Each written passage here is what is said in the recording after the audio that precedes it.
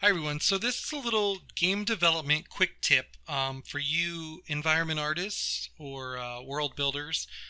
This can be applied to other things like decorating things down cords or rope on characters and things like that. Primarily from my experience, we used it in a lot of the car racing, the Need for Speed games that I worked on. We used it to duplicate items down a spline and basically run down things like park benches or most commonly light poles. So what I'm going to do here is go create standard primitives in a box, and I'm just going to create a little box here. And really this is just going to be to demonstrate something like imagine this was a light pole going down a street or a telephone pole or something like that. So I'm going to hit the T key, and you can see here that we are in the top view. And when you're laying out your tracks or your streets or your environments, it's always really good to kind of look at your concept or your design from the top. What I'm going to do here is I'm just going to draw a spline that's going to represent our road real quick, and I'm going to go create shapes, and I'm going to create a line. I'm going to hit the S key and kind of snap to the grid a little here. I'm going to turn it off, and we'll just make some curves. It doesn't have to be pretty at all. In fact, it can just sort of be like a racetrack type thing.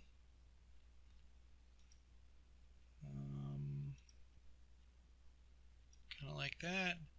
And if we draw over that last point, it'll ask us if we want to close it, and we do. If you didn't snap to the grid, this is your little snaps toggle here. If you click the right mouse button on it, you'll see that grid points is one of the options that you can snap to. Okay, if that's enabled, you'll be able to snap to the grid when you hit S, and you'll notice that your little reticle here snaps to it. I'm going to hit the P key to go back into perspective. And the grid there is kind of hiding part of our spline a little bit. But imagine, and then I'm going to just hold down, I'm going to see what this is. Okay, it's a line, so I'm going to hold down right mouse button, convert to editable spline, so we can kind of get the vertices on it. I'm going to click the right mouse button on that and change it to Bezier. You'll notice that's neat about splines. If you switch it to corner, it'll give you a hard corner. And if you switch it to smooth, you'll get an automated kind of interpolated curve, and then Bezier will give you kind of handles. That's neither here nor there for this tutorial. So now that we have our path or our road, I'll show you a couple techniques here real quick. So the first one is, hey, let's just duplicate an item down this path. So imagine this was a street light and this was our street.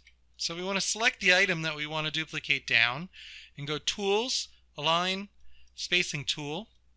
And then the first thing you want to do is pick your path. So with that clicked, it's going to ask you to click on a path.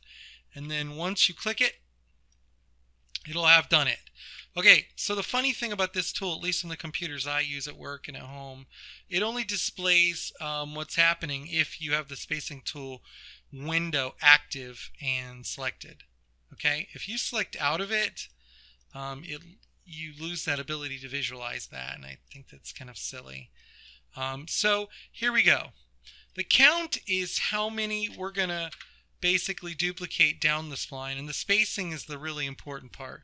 So if we put 12 meters between each one, that's 12 metric units between each item.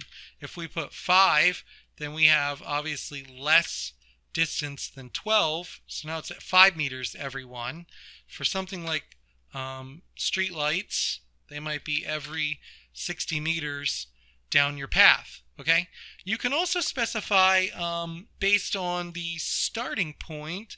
If you look at the vertices, this right here is my first, you'll notice it's your colored vertice in your spline. It's the first one. Oh, see, I accidentally duplicated the spline itself. That's where your start point would be. So you can do a start offset, and this is pretty cool.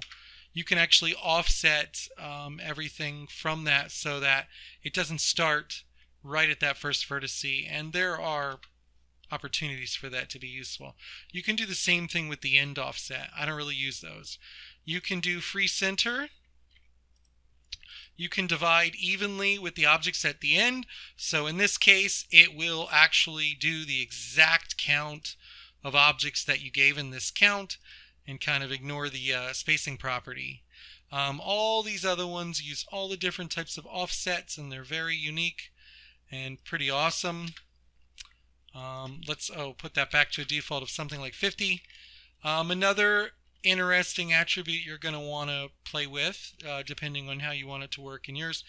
Right now I have follow turned on, so these are actually following the vector of the curve, so they're facing down the curve. If I turn this off, they're all facing down y and x in the world. And I don't know if that demonstrates it well enough. Let's go back to the tool. That kind of demonstrates it. Let me, we'll make this an unrealistic. As you can see, your source object, it updates in the spacing tool, which is cool. So you'll see that they're all facing down world coordinates here. If we do follow down the curve, they will face down the curve. And then of course you can use the object centers, which I never do. I don't know what that does. I always use the edges. You can do a type of instance, a copy, or a reference, and then when you're done, just hit apply. If you want to go back in there and kind of mess with the vertices and all of that and kind of change the path, you I made that mistake of having the path selected again. Make sure you have that object selected, and then go back in and it'll update for that. Some other things I've used it for is to actually create road, but you don't need to do that. You'll see what I mean here in a moment. If we decrease the spacing pretty much to, well, it's better than to use spacing to use the count for this, but basically you can, and it seems counterintuitive, but you can actually make a surface this way too by using a flat object. I would not recommend that. So I'm going to hit apply and we're done with it. And then we could go in here and you could add a sweep modifier to this type of bar, and then you could have your road that way. And in this case, if you wanted your street poles not centered in the road on this spline, you can convert this to an editable poly. I'd always suggest taking your spline, duplicating it, hiding it, making it as like a background reference, and then convert your duplicated spline to the poly, right? So that way you always have the spline to go back to, because right now we've collapsed it and kind of destroyed our spline. What I'm going to do is select this outer edge loop here, and I'm going to do that by double clicking on one of the edges, and it'll do edge selection. I'm going to create shape from selection. It can be linear, I don't care. And basically if we check in our, if you check here in your layer manager, you'll see the shape created from it, and there it is if I lift it up and pull it out. So what we can do at this point is kind of, I'm trying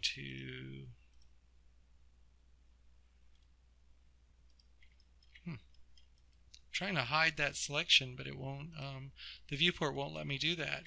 So then at this point we could select our object, tool, align, spacing tool, pick the path, hit apply, leave the tool, go back in here and find that now our street poles are down the edge of the road. And basically if you had, when we use the spacing tool, Let me go back in here. I closed it too soon.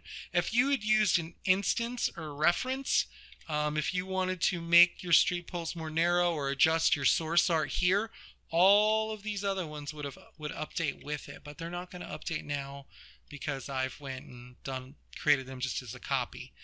The other thing you might want to do is just go in here with your want to see if I have the line. It's very hard to see. See if I have the line actually selected. And you can go in, and I believe it's with the segments. You can go in here in segment mode. No, it is not. It is in spline mode. So in spline mode, and there's this outline, and that'll allow you to sort of course I didn't do it wide enough so you can't see it. That right there, the outline of 10 meters out, what that did was that